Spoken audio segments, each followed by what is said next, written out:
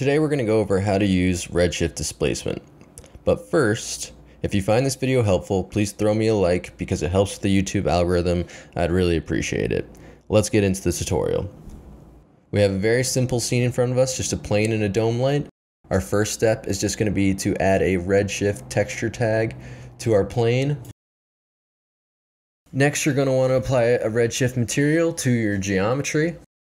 Once you've applied a material, double click it, edit the shader graph. For the sake of time, I've already set up this little node network. It's very, very simple. We just have a Cinema 4D noise on the end here, and that's piped into a Redshift texture node, and that Redshift texture node is then piped into the Redshift displacement node.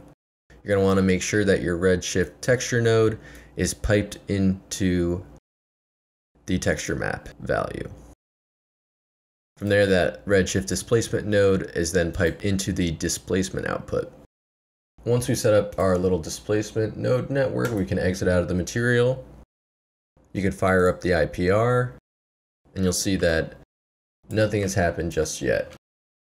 And that's because we have to go to the Redshift texture tag, go to the geometry tab, check override, and then check tessellation and check displacement. Now you can immediately see we have a very small amount of displacement going on right now on our geometry, and that's due to our max displacement and displacement scale values. So maximum displacement is just that. It is the maximum amount of displacement value you can have on this geometry. Displacement scale scales the displacement value from your texture.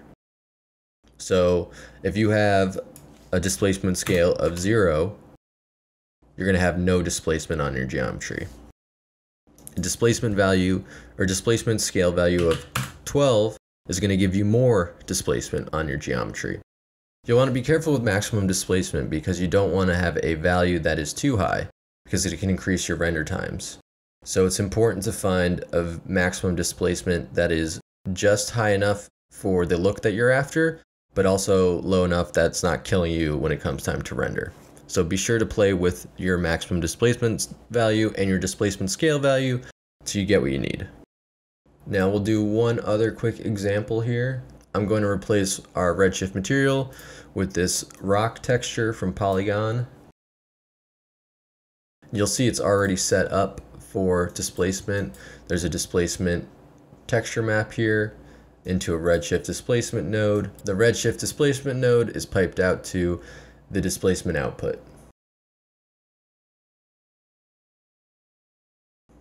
Let's exaggerate it just for the sake of the tutorial. And you'll see here how a displacement map can really be valuable because you're getting all this fine displacement detail without killing your whole scene. So here it is with the displacement on and displacement off. Alright, so that was our quick tutorial on Redshift displacement. If you have any questions, drop them in the comments below, but also be sure to check out the link to the Redshift documentation that I'll have in the description. I'm sure this won't be the last time we talk about Redshift displacement, but for now, this is just a quick intro to get you started. Hope that was helpful, and I'll see you guys in the next video.